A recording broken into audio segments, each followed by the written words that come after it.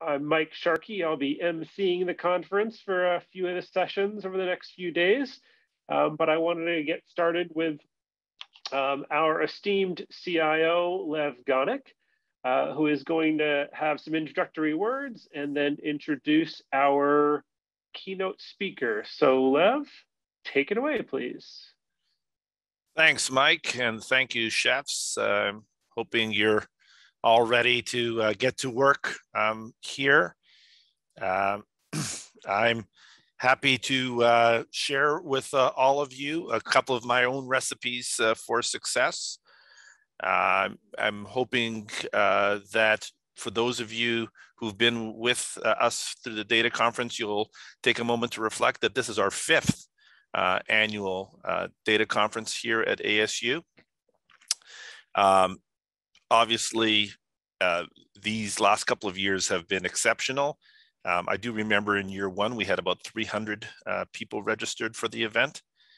Today, we have over 750 people registered for this multi-day gathering. And along with you, I'm very, very pleased to see the level of participation. I also want to acknowledge a terrific, I would sort of call it a maturation of the engagement. Certainly in the earlier years, I very much sort of saw us very much in kind of a nascent form in terms of building a community of practice across ASU when it comes to data. And I think we've definitely been focusing over these last several years in terms of enabling the creation of the community, getting the tools together to actually support the community of practice around data in support of decision-making across the institution and the enterprise, upskilling, supporting that activity. We're certainly seeing in this last year, thanks to all of you, some significant payoff in terms of that shift from sort of that early enabling and nascent state towards what I know is a much more sophisticated and I would say mature community of practice in the making. I do want to, in the spirit of the sort of the theme of the event, very much try to focus in on the importance of sort of some key ingredients, at least in my own mind, as it relates to the topic at hand. And some of you know I kind of like to do a sideline as a chef. And so this comes with a lot of experience that I offer you. It's Lev's 5 steps to successful culinary experiences. And I dare say after more than 40 years in the kitchen, I speak with some authority to these issues here. So here's step number 1. It's all about the ingredients. Very, very important to understand that good quality ingredients are the absolute key to any recipe and any success in the kitchen. And certainly in the context of what we're working on together here, it's all about the quality of the data. And it turns out that that's actually much easier said than done. There is a huge amount of work that has to happen to establish standards for what is good quality data, for actually curating that data, and for establishing governance on that data. So certainly the quality of the ingredients is critical to any success in the kitchen. The second sort of most important thing that any chef will tell you is that you have to have a great collection of knives and pots and pans to work with. And it's worth spending the extra time and the extra money on those key utensils. And that's what we've been doing, I think, here at ASU. And that is, we've been very much focused on making sure we have the right tools, good tools, the best tools for the broad range of needs that we have when it comes to analytics at ASU. And knowing that one size doesn't fit all, making sure that we have a set of knives, a set of pots, a set of pans that meets the broad and diverse needs of the community around us. And then what every chef knows and too few customers ever really appreciate is that it's all about the preparation and the organization in the kitchen. 70% of the time, easily, if not more, it's all about prep. And it's all of the proverbial sausage making that goes on that nobody really sees. And that's okay. And we do the same thing when it comes to data analytics and data sharing. It's a ton of scrubbing and wrangling and ETL development. That's just absolutely the bread and butter, if you will, of what we do in the analytics space. Hugely important to, especially in this community, to appreciate the level of detail that needs to be spent on preparation in the kitchen, preparation in the data analytics space, to organizing the work that then needs to go forward. And if you get your ingredients and you have the right utensils and you've managed to organize, you're almost there. You're almost there. It's then all about execution. It's all about execution in the actual delivery and development of the, on your ovens and stoves along the way. And it's about bringing all of the IT tools that we have in this context to literally hit the executables and to begin the iterative process of execution and then assessing whether or not the cakes are ready to come out of the oven, the steaks are ready to come off the grill, testing and making sure that it's actually being prepared to exactly what the customer is interested in. And the last step in Lev's 5 key steps to running a great kitchen is actually about making sure that when the plates go out, they are actually looking like the presentation is what the customer sees. And it's hugely important to understand that for the customer, all of the other elements are essentially invisible to them. And so report writing and presentations and visualizations of the data are actually what most of our customers actually see. Hugely important for us to understand the needs of the customer, also to understand what the customer can actually consume and how they like to actually see the analytical data that is being presented to them.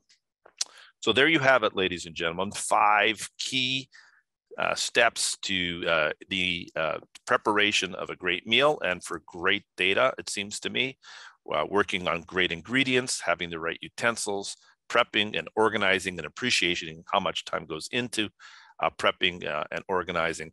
The actual execution, which for a good chef is actually does not take much time at all. And then, of course, the presentation at the end. Now, the question that we have here is what kind of a restaurant environment are we committed to? And here at ASU, we actually have a very much sort of from our charter, a commitment to fundamentally focusing in on student success and making sure that our analytical efforts are focused in on that specific outcome. And more broadly, what I would call making sure that our analytics and our data are used for good. And our keynote to kick us off this year is a veteran of what it means to be thinking about organizing capacity for data for good. Equity in data is what Heather Krause has spent most of her career working on.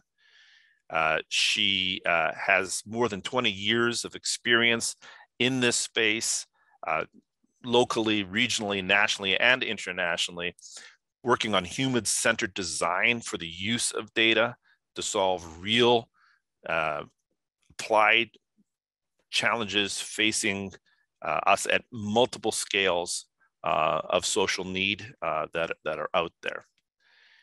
Also hugely important are consideration, especially in this day and age, around the ethical use of data and how best to think about how we build trust in the use of data, especially when it comes to the ways in which we gather data about students in the aspiration of helping them succeed along the way.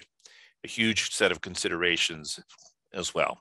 And the most important thing, at least from my vantage point, having watched much of Heather Krause's career, is her commitment, as is our commitment, to building community, a community of practitioners together, committed to and focused in advancing the broader good. In our case, not only the good for our students, but for the role of a great university and its community around us, advancing the priorities of both the university and the community around that. And with that, ladies and gentlemen, I am happy to introduce our keynote, Heather Krause. Thanks, Lev. Hey, Lev, this is Mike. We're having some technical issues on our side with getting Heather in the room. So while we're working on that, I'm going to do the overview of the agenda. So thank you so much for that intro. Having been fortunate enough to have had a meal at Lev's house, I can tell you that he knows what he's talking about on the food side, and the 5 points in his analogy to data are incredibly spot on. So thank you so much for that, Lev. I am going to jump in and give an intro of what you guys are all in store for the next few days. So I am going to share my screen here. And as Heather's coming on, I'm going to jump into what we're going through on this wonderful event for the next 3 days. So I'll go over a few things and go over the agenda so people know where to go. As we've done in previous years, we have our persona, our citizens, apprentice, knights, and wizards, and all of the sessions in the data conference have these labels there so you know where you may fit or what sessions might be appropriate. We also have badges you can earn by going through the sessions. And so here are different badges that one can earn for completing different kinds of sessions. You can see the data wrangling, data finding. We've got entrees and appetizers. And so completing combinations of those different sessions today will earn you badges. If you go to the website, which I'll have in a minute, or you can find it, the ASU Data Conference website, there is a section that says claim your badge. So after the conference, if you've met some of these, feel free to, thanks Brianna for putting the link in the chat, go to the website and claim your badge, and you'll get these badges for accomplishing those different tasks. So love that we get some recognition for the things that we're accomplishing here. We have the Slack channel, the ASU Data Community, which is persistent and is a great place to share experiences and what's going on in sessions you've been to and places to connect and share. So please use Slack as most of us already do to increase the level of community here.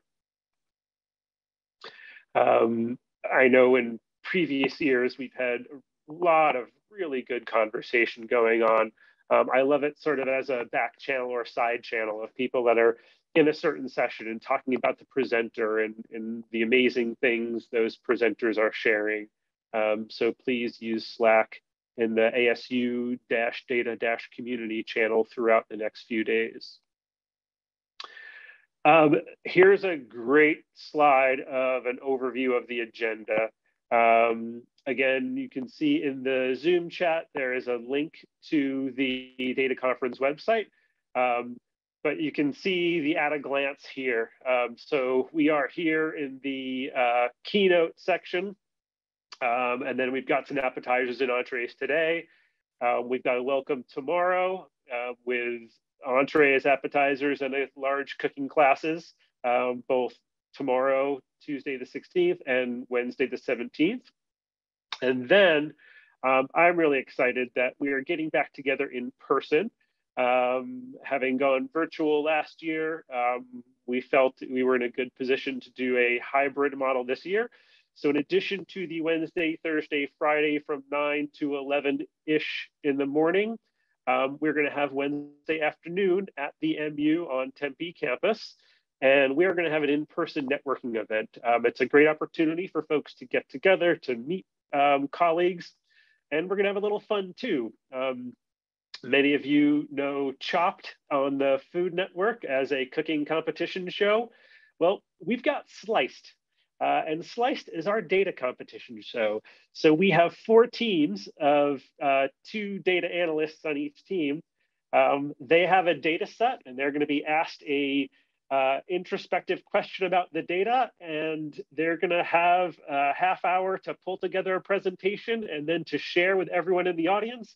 And we're going to crown our first annual Sliced Data Conference champion. So that'll be a real fun way to add to what's going on in the networking event. So please come. We've got food. Obviously, there's no way we're going to get away without having food on a food-themed event. And then as far as today, we've got our appetizer sessions in the morning right after the keynote from 10 to 10:20. And you can see some of the presenters and what they'll be presenting about.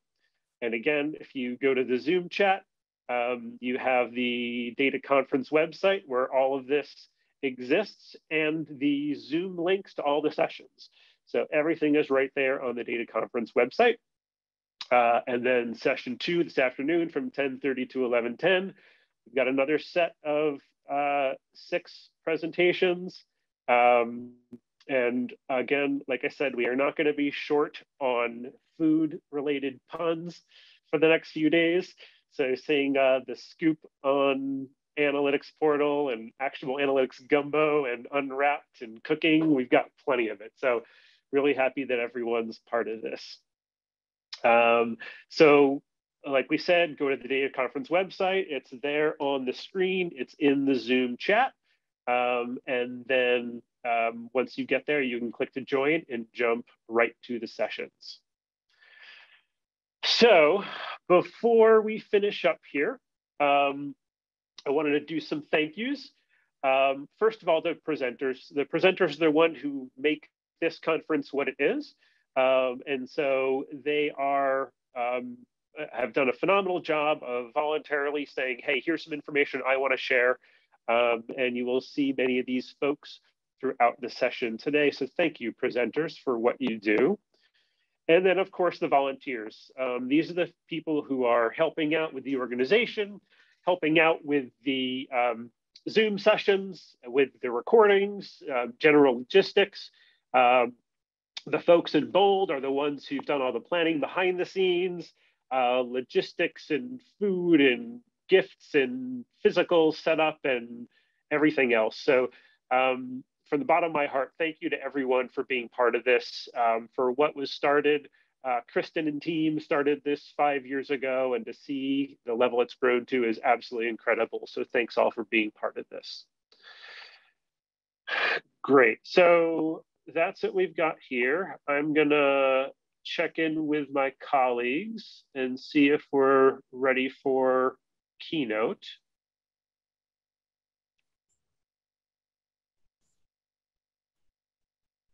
We are not. Apparently, there's been an update in the settings, and we are not able to get Heather in, and we're trying to get her to call in, and that hasn't happened yet. Okay. We don't have her phone number, or we would call her to ask what's going on, but we can't. There's no phone numbers anywhere, apparently. Okay, so what we'll do is give it a few more minutes. Thanks for that update, Aaron. Appreciate it. With the old setting of not in the ASU domain is making it hard for an outside person to get in. So sorry for the delay there. What I want to do is explain about what's going on Wednesday, because I want to get as many people out here as we can for this session on Wednesday. So here's the at a glance. And you can see at from 2:30 to 5, we're going to be in the MU. I'm fortunate that things are in a good enough place that we could be back in person today. And so I want to take advantage of that. As you know, for people that are in the data community here at ASU, some of the things we do in Slack with our community, our Where's the Data channel, our data community channel, Alteryx, Tableau, is such a helpful resource for folks.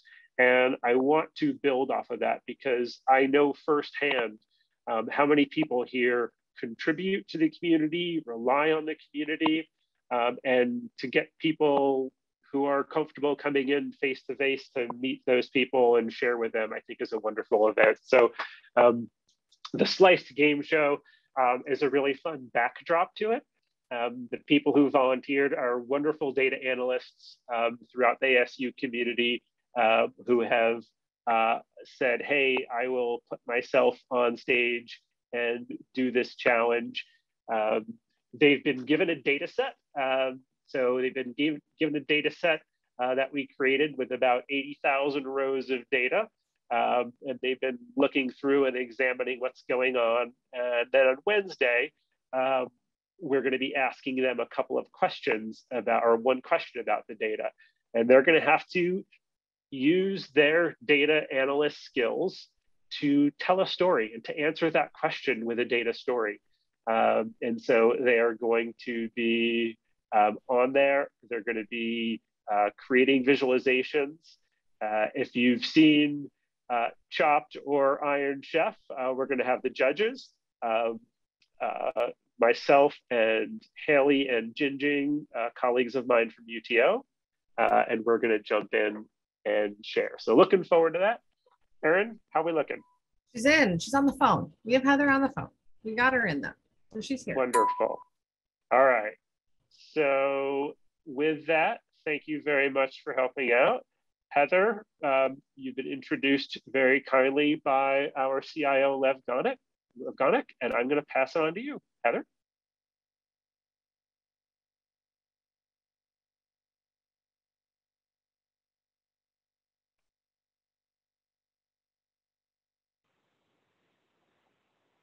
Oh, thank you so much for dealing with the technical gremlins. I'm very happy to be here. And is just to make sure that I understand, is somebody sharing my slides? So we can do, I don't have a link to it. We can absolutely do that, Heather, but I don't have a link right now. Okay. That I've not received fine. your slides yet. We haven't gotten them yet. I will just, okay, that's funny. Maybe they're also having some technical gremlins because we sent them 5 or 10 minutes ago. That's fine. I will just talk because I can talk about data equity for a long time. And I think we'll start with an introduction that people like yourselves, people who need to use data to understand what's going on with people and with systems that are supposed to support people, face a very serious equity issue when we're working with data. And the issue is that we are always making accidentally prejudiced choices that we're not aware of. And mostly the reason that we are making accidentally prejudiced choices is because we have been taught to believe that quantitative data is like a silver bullet against bias and prejudice and stereotypes. I mean, the reason that most of us actually want to use data is because we want to make decisions that are reliable and that are fair and that are just and that are unbiased. And so we've been taught that quantitative data is kind of the path because quantitative data is the objective kind of data. And I have bad news and good news about that. The bad news is that quantitative data is not objective data. Quantitative data is not value neutral at all and always represents somebody's worldview, somebody's priorities, and somebody's lived experiences. But more importantly than that being bad news, that is actually fantastic news. And the reason that that's fantastic news is that it means that we can use the quantitative data that we have to actually center the lived experiences that we are trying to highlight or that we're trying to understand. So the fact that quantitative data is in fact not value neutral, not a view from nowhere, is kind of bad news if you think that it's a silver bullet, but it's great news if you're trying to use data to center and improve equity in your work. I'm just going to share a little example that I think is related to the work that you folks are trying to do. And let's say that we are trying to, I'm going to take a real project that we're working on with a government. And that government is in the States, and they are doing some work, some anti-poverty initiatives. And they have a lot of data that they'd like us to use to help them understand whether their project was a success. And we can use their data to show that before they started their project, the average monthly income in their community was $800. And after the project, the average monthly income was $1,300. So it seems good. But there are a number of different zip codes within that community. And we can use that same data to kind of disaggregate information and say, what was the experience before and after this project in different zip codes? And let's say in zip code number 1, the income doubled. The income went from $900 a month to $1,800 a month. While in zip code 2, the income didn't change. Before the project, the average income was $700. After, the average income was $700. So the project didn't work for all kinds of people. That can help us figure out how we're going to use data to answer the question, is our project a success? If we're doing a new initiative, it's supposed to help people, is it a success? This is the same data set, and we can analyze it one way to say, well, if our definition of success is that we would have the average overall income change, yeah, our project was a huge success.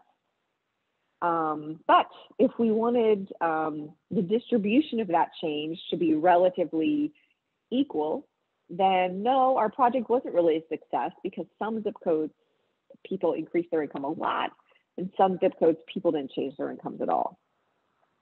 And then the third way that we might want to define success is, what did this do for income inequality?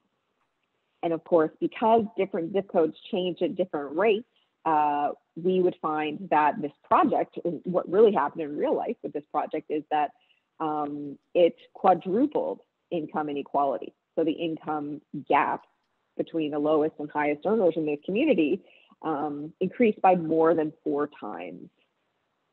So this is like a just quick illustration of how one of the ways that we make choices to prioritize a certain lived experience or a certain set of values over the other. Who gets to define success is really important. You can take one data set and prove that this project is a huge success, a moderate success, or a huge failure. With the same data set, depending on who gets to get their worldview or their value system embedded in that definition of success. And this is the essence of equity in data science, is what choices are we making and who gets to make those choices. We kind of like to think in the old-fashioned way that data is objective, and it's objective, and the subjective part is maybe deciding what question we want to ask, and then we answer that question using objective data, objective analysis. We get some objective results, and we make an evidence-based decision that is neutral or unbiased. But most of you, if not all of you here, either work with data or make decisions based on data. And if you just reflect for a minute over the process that you use to create and communicate a data project, you'll see that there's dozens and dozens and dozens of choices. We need to choose project design. We need to choose what numerators and denominators we want to use. We need to choose metrics. We need to choose social identity. and how we're going to collect data and analyze social identity. So each one of those choices is where the power of embedding equity in your data lies. Every time somebody makes one of these choices, they're embedding a specific worldview or prioritizing a lived experience. And so these choices are where the power lies. And you can't avoid making these choices. Sometimes people say, you know, well, we really need an unbiased, entirely neutral piece of research, and that isn't possible. It's not possible to avoid making these choices. So the best we can do is kind of make these choices with attention to the lived experiences that we're trying to center. And remembering the whole time that equity in data is not a destination, it's a process. It's not a binary state. There's no such thing as a certified equitable piece of research. And that every choice reflects and embeds a worldview or a lived experience. And this, rather than being bad news, especially for people in your sector, this is great news because we really want to center experiences of students, experiences of certain types of students, experiences of different communities, experiences of different parts of the ASU community. And the way to do that is by paying attention to every choice that you're making around a data project, from what resources are going to be used to how you're going to design the project, to who is included in making realistic, important decisions around the project, and down to how is data collected and analyzed. The choices that statisticians make in terms of how to analyze data are incredibly influential in terms of what the results are. And most statistical methods are not determined by like the data or the math. Most statistical methods are chosen because they reflect a specific worldview. And so every aspect, from funding to design to data collection to analysis to communication, contain dozens of choices that allow us to align our data project with a worldview that we want to center. And as a research community, as a science community, as an evidence-based community at ASU, one of the things that's important for each of us to do at this particular juncture is to spend some time thinking about which parts of our scientific processes or our knowledge management processes or our business intelligence processes, which elements of those processes are important for accurate, rigorous, repeatable, usable knowledge generation, and which of those elements are actually just habits or conventions that have been passed down over time and may not serve our equity goals anymore. For example, one of the habits that has been passed down in many, many disciplines and sectors is what we do with small sample sizes of various social identity groups or other small communities. And one of the habits that we have is to, let's say we're doing a student satisfaction survey, and let's say that we have a lot of responses from students who self-identify as white, a medium amount of answers from students who self-identify as Black, and a small amount from students who self-identify as American Indian or Native American. One of the things that's often a habit is to report out the results from a satisfaction survey like that. And instead of saying something like 80% of our white students feel satisfied, 70% of our Black students feel satisfied, and our American Indian students, responses are not statistically significant. And this is a problem. This is a great example of an equity problem that is incorrect both mathematically and problematic humanly. And what that means is that when we say that these results are not statistically significant, we're making a mathematical error. It's a habit that is not scientifically correct, in that there is no test for the statistical significance of a sample size. There are lots of places where we would want to use a test for statistical significance, but a sample size is not one of them. Or the other thing is like putting an asterisk or putting not reliable. All of these things aren't really mathematically correct. And we've heard a lot of feedback from small communities, particularly the American Indian and Native American community, that suppressing results from small sample sizes is interpreted and felt as a further doubling down on discounting or making experiences invisible. What we need to say, instead of these results are not statistically significant or not meaningful or suppressed for reliability, we need to say our results contain uncertainty. And we need to find a way to talk about and express that uncertainty in a way that our audience can understand. There's lots of very, very non-technical ways to talk about like the range. Like instead of saying 80% of our white respondents are satisfied, we can say something like, 75 to 85% of the white identifying students are satisfied, and then 60 to 70% of the Black identifying students are satisfied, and then 40 to 70% of the American Indian identifying students are satisfied. And a non-technical person can understand that. And then we need to take the next step and say, why our results contain that uncertainty? Our results contain that uncertainty because of the way that the data was collected, the way that our project was designed. So this is important because it takes the responsibility or the risk or the vulnerability off of that small population and puts it onto where it should be, which is the research community. So that's just an example of the ways that we can make choices and examine our habits and our conventions to see, is this really necessary? What are the mathematical elements of this habit or this process or this choice, and what are the human elements?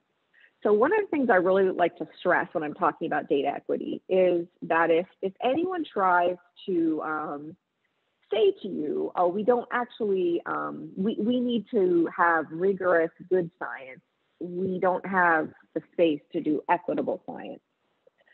That's a false dichotomy. There is no difference between good science and equitable science. There's no difference between accurate, robust, reliable science and equitable science. It's the same thing.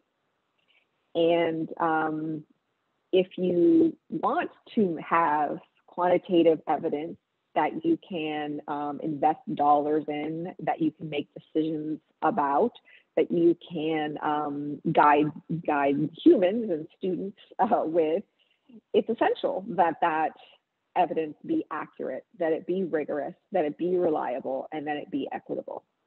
And the way that we do that, there's 6 basic steps that you can take away with you today to help you do that. The first step is to recognize that we are all making subjective human choices in our data work. That's the most important thing, is to kind of break down this myth of, numbers don't lie. And that is to a certain extent true if we're very, very careful with the way that we use numbers. It can be true that they don't lie, but the more important question is, whose truth do they tell? And the way you can answer that question, whose truth do they tell, is by starting number one, recognizing that we're making subjective human choices.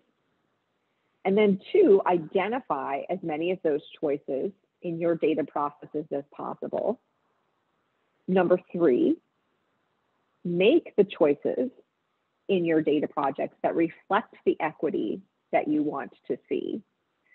So first, realize that choices are being made. Second, identify the specific choices that were within your scope And that's true if you're doing student outcome analysis, if you're doing business analytics, if you're doing human resources. There are no data projects that don't involve critical human choices that embed a worldview and center a lived experience. And then 4, expand the group of people who get to make meaningful choices about the data processes. 5 is talk about, be transparent about your data choices. Anytime you're putting out a report or building a dashboard or making decisions, it's really important that the critical choices that prioritize one lived experience or worldview over another are made plain so that other people are able to understand whose experiences are being amplified and decide how they want to use whatever data products you're providing them. And then, of course, number 6 is be ready to go back to the beginning and make even better choices the next time. So those are the 6 basic steps that you can take away right now into the rest of the exciting data talks and activities that you have planned. And just remember that this isn't bad news. It's not bad news that quantitative data is not objective, is not unbiased. It's actually good news that our data and our data projects reflect how we see the world, because it means we can choose equity. And thank you for having me.